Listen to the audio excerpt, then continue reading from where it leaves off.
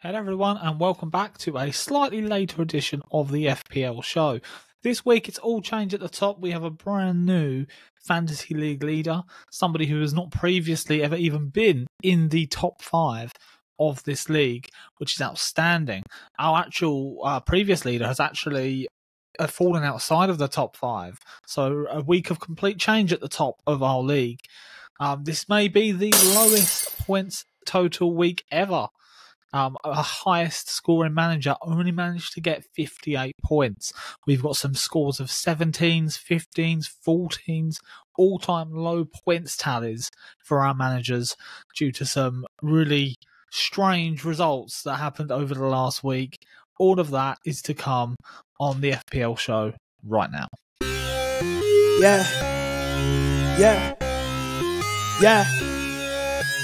Football feast, this the football feast extra podcast. Hey, football feast extra podcast. Playing soccer, grab your keys. Playing soccer, time to meet. Playing soccer, time to greet. They finna talk a lot, okay? Playing soccer, get the cleats. Playing soccer, let's get it. Playing soccer, let's go. Football podcast. Okay, we're here with the Football Feast Extra Fantasy League. We will do what we normally do. We will go through the top 5 teams. We'll look at who performed well and who didn't perform well. And hopefully this gives you some indication of who to put in your teams for the upcoming week. Of course, I don't want to be the bearer of bad news, but international break is directly after this week, which will give you some more time to jig around your teams. So let's get into our new league leader, Bayern Brew, Lyle Clarkson, who's not even been anywhere near the top 5 this season, has found himself in first place with 698 points. Actually, 11 points clear of second place. After everybody just collapsed last week, incredibly. So let's have a look to see how Lyle managed to get to the top. We start in goal, strong start, Alisson Becker. Clean sheet for him, 6 points for Alisson in Liverpool's win. Van de Ven only with 1 point. Funnily enough, even though he did go off injured, he's probably one of the better choices if you were going to have a Tottenham centre-back in your team. Of course, he's going to need to be rotated out. The news coming through today that Mickey Van de Ven is going to be out until the new year. So he's the one that has to go. Matty Cash with no points. Kieran Trippier, 9 points. A fairly good result. Obviously, kept a clean sheet against Arsenal in that 1-0 win for Newcastle. Anderson with 5 points. Don't see him very often. I mentioned a few weeks ago how he's a really high-scoring centre-back. I think he's the highest-scoring centre-back, actually, in fantasy football this season. So good choice. Quite cheap as well. Anderson in defence. We've got Mo Salah as the captain. I completely understand why. Liverpool obviously playing against Luton, but Luton pulled off maybe the shock result of the season, managed to get a point at home to Liverpool. So 4 points for Mo Salah. And Buemo with 5 points, pretty solid, nothing special, but considering the week that a lot of managers have had, 5 points is quite a good total. Heung-min Son then with 2 points, not able to get on the score sheet for Tottenham. Darwin Núñez with 2 points, Visa with 2 points, and Ollie Watkins with 2 points. So just blanks really across the front three. We'll find out a lot. I mean, the players that did score highly, people like Nicholas Jackson, that we'll cover in a bit more detail as we progress on the show. But not many people were going to have him in their teams, especially with obviously Chelsea playing Tottenham. So it's going to be a low-scoring week. On the bench, we've got Sam Johnson, 9 points for the Crystal Palace goalkeeper. Only 3 points better off than Alisson. Probably won't see a better goalkeeping combination than Johnson and Alisson for the last week. A combined total of 15 points between them. So, unlucky that it was Alisson that you went with, but still a strong pick on the bench, Sam Johnson. Maddison with 1 point. Obviously went off injured against Tottenham, against Chelsea. Mark Gahey, 5 points. Another decent return. If he was in for cash, this could have been an even better week. And Matthias Jensen with 5 points as well. So a strong bench performance from Lyle's team, Bayern Brew. But yes, Bayern Brew, the top of the league now, the league leaders. of the Fantasy Feast Extra League. Second place, it's me, Mario. We've been through this team several times. Callum Robb remains in second place. He's been very, very consistent. 34 points, which, considering the week that most managers have had, is not a bad total. It's been obviously a poor week for everyone. But let's go and have a look to see who we've got. Areola in goal, 1 point. Yeah, most people have Areola and Turner. Turner did not play for Nottingham Forest at the weekend, so it'd be interesting to see who had him in goal, although it probably has been rotated out automatically now for Areola. Matty Cash with 0 points. Tyrese Mitchell, 15 points for him. One of the highest scoring players of the week. He scored a goal, clean sheet, and 3 bonus points. So that is a really good pick. That is nearly half this manager's points with one player. Has really, really saved him this week. What a pick that is. Simicast, 1 point, didn't start for Liverpool, only came on for sort of the last bit of the game, 1 point. Human Son with 2 points. Bukayo Saka with 2 points as well. Didn't have an impact. Obviously, Arsenal didn't score against Newcastle. Moussa Diaby, 2 points. Ki Chan, 5 points. Another, a bit of a rogue pick, really, but paid off. So really, really good. 20 points there between Mitchell and Ki Chan. Mo Salah with 2 points. Haaland was the skipper. 2 points for him. Obviously came off injured after the first half. Ollie Watkins, 2 points as well. On the bench, we've got Matt Turner, who didn't play. We've got Cameron Archer of Sheffield United. 9 points for Archer. Would have been so much better up front than either Watkins or Haaland. Unlucky, really, there. Dan Burn, 1 point, went off injured around half-time in the Newcastle-Arsenal game. And Kabore, 8 points for Kabore, the Luton Town man. I mean, a lot of people have got him in their teams literally just to sit on the bench, but actually a really good performance for Kabore this week. So that is second place. Let's look at third place, and some of these teams are getting quite familiar. What I'm gonna do is, because there's no fifth places, actually 2 joint fourth places. We're only going to review 5 teams, so we will stop at Boys in the Hood. We want to see what's happened to our league leaders that fell away, so we will stop at them. Looking then at changed name, Blake Cowley, 25 points, so a bit lower, I'd say, than average, so a poor week for him. Areola with 1 point. Kieran Trippier, 9 points. Decent points tally for Trippier. Luca Dean, 1 point. Udogi, -4. -4 points for that red card and conceding 4 goals as well. Just if you had Romero, Udogi, you're going to suffer this week, I'm afraid. Son with 2 points. Madison with 1, obviously also going off injured. Anthony Gordon, 7 points, scored the winner for Newcastle. 2 points for Mo Salah, 2 points for Watkins, Alvarez and Haaland. So really, the Newcastle lads have saved this manager here. On the bench, we've got Matt Turner, Taylor, Anderson and Sergio Gomez. So only 1 point on the bench. But third position, holding steady. We go on to fourth position then, Mason Mount Kilimanjaro. Let's take a look to see how they got on. 26 points, the total. Areola with 1 point. Mark Gahey with 5 points. Really good weekend to have Crystal Palace defenders, as we've seen. Anderson with 5, Gahey with 5, and Tyrese Mitchell with 15. So really, really good weekend for Palace defenders. The goalkeeper obviously also getting 9 points. Pau Torres, 1 point. Maybe not such a good week for him. Simicast with 1, we've already discussed. Diaby with 2. Mitoma, I think he was credited for that goal, was he? Oh no, he got an assist and then a bonus point. So it wasn't credited for the goal, it was a deflected sort of cross from him. But 6 points, probably the best return we've had from Mitoma in a while. Human Son with 2, Salah with 2, Saka with 2. So the meta sort of template players just not firing at the moment. Ollie Watkins and Erling Haaland also with 2 points each. 26 points in total. So let's take a look at Boys in the Hood, Courtney Robinson. I'm half expecting to see an Ndogi and Romero double up here to see what's happened. 20 points for Courtney Robinson. Let's take a look. Martinez in goal. Emi Martinez, 1 point for him. Obviously, Aston Villa falling to Nottingham Forest. Dan Burn, 1 point. Simicast, 1. And Cash, 0. So the back 3, 4 if you include Martinez, with a combined 3 points between them. We then go into midfield. So no Udogi and no Romero.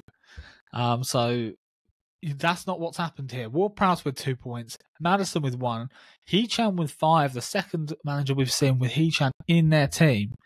I'm not sure where that's come from all of a sudden, but it was 5 points, so it was justified. Huminson with 2, Salah with 4, the captain, Watkins with 2, Haaland with 1. So there was no disastrous picks here. There's no minuses. It's a pretty average. I mean, 20 points is quite low. I think the difference between this and the rest of the other teams is they all had that one player, whether it be Trippier, whether it be Mitchell, Johnston, Alisson. They had a player that's got them sort of 6 to 9 points. There's no player in this team that's managed to get over 5 points, which is probably what's let him down. But however, we go to the bench, and that's where all these players are that have given him the points, which have not been able to count. Matt Turner, obviously 0 points, but Lascelles, 9 for him. Cameron Archer, 9 for him. 18 points on the bench for this manager. Gusto with 0 points. So that's what's happened, and sometimes they're the breaks you get.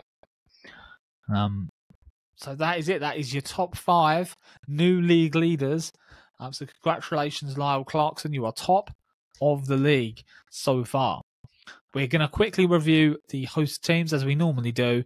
We're going to start off with the highest placed in the league and see how we are getting on. So Sean Barron, who was I think he was in the top 3 last week. He may have been in 4th place. He's dropped down to 7th, 17 points. One of the worst totals of the season. There's a few others that are slightly lower this week, but Sean Barron with 17 points. Let's take a look at his team then. We've got Areola in goal, Dan Burn, 1 point, Simicas, Pau Torres, Van der Ven, and Gusto. Wow. So he's gone with 5 at the back and still only managed a total of 5 points. That's including the goalkeeper. That's 6 players, 5 points for Barron. We can maybe see why he's only got 17 points this week. Very, very unlucky. Huminson 2, Sabatzalai with 3, and Salah with 4 as the skipper. Up front, we've got Alvarez and Haaland. So a really poor week for Barron. It's been a poor week for most of us, but the 5 at the back, it's just not been a good week to have any defenders unless they're Newcastle or Crystal Palace. That's basically the moral of the story. On the bench, we've got Turner, Erdegaard, Semeno, and Hudson-Odoi. Only 1 point there, so no real mistakes have been made in terms of that. So now we're done with Barron. Let's go down to the next person on the list. I think we're going to find it will be... should be Billy, I think, here above me. Yep, here we are, 19th place. Billy actually had a pretty good week, 31 points. When you compare it to some of the other totals here, this is a decent points total. Flecken in goal with 0 points, not a great start. Dallow with 6 points, that's a lot better though for Manchester United. The 1-0 winner, it's for the clean sheet. Good points haul that. Anderson, 5 points. Mentioned Anderson a few times. Crystal Palace defenders did well this week. Luca Dean, 1 point. Unlucky not to have an assist. He put a few good balls in that game. Wasn't to be, though. James Maddison with 1 point. Luis Diaz with 6 came on in the dying minutes against Luton and got that equaliser. I personally took Luis Diaz out. I wasn't sure he was going to feature at all, given what's going on in his personal life. Great decision that to leave him in. Huminson, 2 points. Mo Salah with 4. Ollie Watkins with 2, Alvarez with 2, and Rasmus Højlund, who Billy is persevering with here, 2 points. You know what? If this was a Champions League fantasy team, Højlund would have been absolutely at the races. Not scored yet in the Premier League. Seems to be a Champions League Cup type player at the moment. Sanchez on the bench with 3 points. Anthony Gordon, 7 points scored against Arsenal on the bench. Udogie on the bench for Billy, -4. What a decision that was. And Estepinion still injured, 0 points. So some good decisions and some good rotation has given Billy a pretty decent week, all things considered. So I guess that leaves me. The last... we've got Tommy as well. I think though I am above him. So we'll check my team out first and then we'll go on to Tommy. 29 points for me, a bit lower than Billy, but still about average. Areola in goal, 1 point. Dan Burn, 1 point. Kieran Trippier with 9. We've discussed already. Pinnock with 1. Maddison with 1. Phil Foden came off the bench to get a goal. 6 points for him. The first time we've seen Phil Foden in any of these teams. Douglas Luiz, 2 points for him. Aston Villa, of course, losing to Nottingham Forest. Mo Salah with 2 points. And then that front three of Haaland, Alvarez and Watkins, 2 points each. And on the bench, no real points on here. Matt Turner, 0. Garnacho with 2. Reguilon with 0. And Tarek Lamptey with 0. So not a great week for me, but it could have been worse. And finally, we will take a look at Tom's team.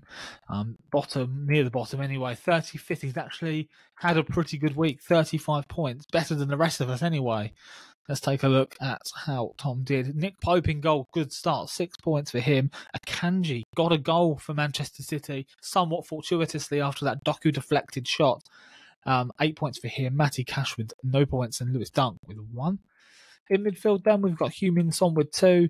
James Maddison with 1, Mo Salah with 4, Anthony Gordon with 7, and then up front, Watkins, Darwin, and Alvarez 2 points each. Just no one up front really. Nobody's had Jackson. No one's really had a striker that's got them any points so far. On the bench, we've got Virginia, Erdegaard, Dummett, and Estepinian. No points at all on the bench for Tommy. Okay, let's do what we normally do now. We'll look at the stats. So let's take a look at the total points tallies of players so far since game week 1. We'll start off with this and then we will head on to the totals for this week. At the top, we've still got Mo Salah, been there for a little while now, selected by 45% of you, 85 points in total for Mo Salah. Haaland still in second place, 80 points. Joint with Heung-min Son. It's just not the same season, but it would be a lot to ask to expect Haaland to repeat that same level as he did last season. Ollie Watkins, 74 points. Brian Mbeumo has kept up that form, 72 points. Kieran Trippier, 68. Jarrod Bowen, who is sort of going under the radar, no one's really got him in their team, 67. Bukayo Saka, 66. James Maddison, 63, although he is rumoured now to be out until the new year as well. Big blow that for Maddison owners. Julian Alvarez, 61 points. Diaby, 59. Anderson, that's what I mentioned, the top centre-back in FPL this season. Of course, Kieran Trippier plays on the right. So Anderson, the top-rated centre-back, 59 points, and Douglas Luiz on 58. That's where we'll stop. So Douglas Luiz only owned by 11% of you, Diaby 14%. Maybe if you're looking to gain some points, maybe look at those Aston Villa assets because they're not owned by a great deal of people, but they're in the sort of top 15, 20 players in total for FPL this season. Let's look at the round points then. So this is the top scoring players of the round. Jeremy Doku is in first place. Are you surprised? No. 22 points for Jeremy Doku. Nicholas Jackson, 16 points with a hat-trick. Not surprising. And Tyrese Mitchell, third, 15 points. Toffolo, owned by 0.1% of you, 15 points for Forest. I'm not too worried about people having him because, say, 0.1%, very low number. Bernardo Silva's only owned by 1.9% of you, and that's probably due to Pep's rotation. Cracking player he is, 14 points. Aina for Forest, 14. Cole Palmer for Chelsea, owned by 5.3% of you, 12 points. Mikalenko did score for Everton, 11 points. Bruno Fernandes, owned by 14%, 11. Kudos, only owned by 1% of players. He's looking a very good player for West Ham. So if you're looking for 6.5 million, he's not cheap. He's not expensive either. 11 points for him. Collins with 10, Norwood with 10, and the highest rated goalkeeper this week, Johnson, with 9 points for Palace. Okay, that is everything. That is the player statistics. Before we go, we are going to have a quick look at the upcoming fixtures. So this is for this weekend. We've got decimated Spurs travelling to Wolves for the Saturday kickoff. That's probably the last thing they wanted after playing on Monday is the Saturday morning slot. That's what they've got. It's going to be an interesting one. If you've got any Spurs assets left, of course, a Doggy suspended, Romero suspended, Van der Ven injured, Maddison injured. This is going to be, Richarlison is now injured as well. If you've got any Spurs assets, Maybe this is a good time to look at Solomon if you want to gain some ground on some people. Arsenal versus Burnley at home, you would expect this to be a comprehensive win for Arsenal. A lot of teams set up with a low block against them, but Burnley don't really play that way. They come and attack and they concede a lot of goals. Like if they try and out-football Arsenal at the Emirates, they will get destroyed. So this may be a good one for Martinelli, who looks definitely like he's purring now. He looks fit. Saka, they may rest him. You know, he's come off with a knock a few times. Ødegaard's still a doubt. So if you're looking for Arsenal assets, maybe look at Martinelli, even maybe Trossard, who I think will start at the weekend. Crystal Palace versus Everton. I actually have got Everton to win this one, but this will be close. It'll be one goal in it probably. Could go either way. If you've got your Crystal Palace defenders in there, like some people have, like your Johnson or your Mitchell, there's no real need to take them out because, yes, they may concede, but they've got just as much chance of keeping a clean sheet against Everton. So, Manchester United versus Luton. Any other time in footballing history you gave me this fixture, I would say stack your team for the Manchester United attackers because Man United are going to run riot. You just don't know with this team. You just don't know. If you've got any Man United attackers, this is not the week to take them out. But, you know, I said to put loads of Liverpool attackers in for last week when Luton played Liverpool, and look what happened. So it's just one of those. Man United need a big performance. Whether they're going to be able to produce it against a stubborn Luton side, we don't know, but it's a favourable fixture at home for Manchester United. Bournemouth versus Newcastle. I know Bournemouth are at home, but this is another one I would expect Newcastle to keep a clean sheet in. So if you've got those Newcastle defenders or the ones that aren't injured, then this may be a game for them. A few games on the Sunday, Aston Villa versus Fulham. Hopefully this will be a better game for you if you've got Villa players. Not many people have Fulham assets. You've got people like your Ollie Watkins, your Douglas Luiz, Luca Dean, we've seen a few times, Emi Martinez. This should be a good game for them. Brighton versus Sheffield United. I know Brighton played obviously midweek and they beat Ajax, a really good win for them away at Ajax, but you would expect Brighton to turn up with a good performance here. I've been looking at Ansu Fati for a while. At one point, I put him in my team. I had to take him out because he just doesn't play enough in the league. He seems to play more in the Europa League. But if you want to get a march on maybe some other people around you in your league, he is a great player. And if he does start, he will get points and he will get goals.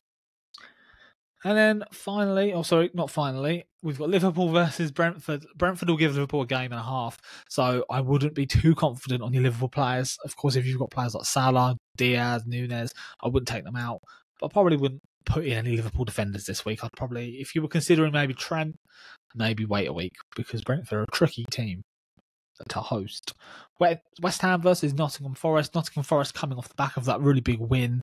I would still back West Ham here though. Bowen is a good shout. He's definitely going under the radar at the moment. Also, Mohamed Kudus looks really, really good. Scored in his last 2 games. So that could be one as well. And then Chelsea versus Manchester City, the big game of the weekend, the 4:30 Super Sunday. This is interesting because even though Chelsea beat Tottenham convincingly 4-1, Chelsea looked poor. They didn't look good at all. I mean, Jackson may have scored the worst hat-trick in Premier League history. And I know that some players, they've got to be in the right place to score those tap-ins, but Jackson could have had about 7 or 8 if he had anything about him. He had so many chances. There were so many opportunities for Chelsea, especially with Tottenham playing that high line, to punish them, and they left it right till the end. I wouldn't get on that Chelsea hype train. I think Manchester City probably win this comfortably. I would definitely keep hold of your City assets. As for captains this week, this is interesting because this could go a lot of different ways. Saka, of course, Arsenal playing Burnley, but is Saka going to start? That's one thing. Haaland, of course, playing against Chelsea. He's just come off of an injury knock. He did play in the Champions League. Is he going to start? Is he going to play 90 minutes? Mo Salah, of course, hosting Brentford. This is a tough one, and your choice of captain this week could probably define where it is you're going to finish and how you're going to perform this week. That's it for today's episode of the Fantasy Football League show. We will see you next week to review this week's action before the international break. Take care. See you soon.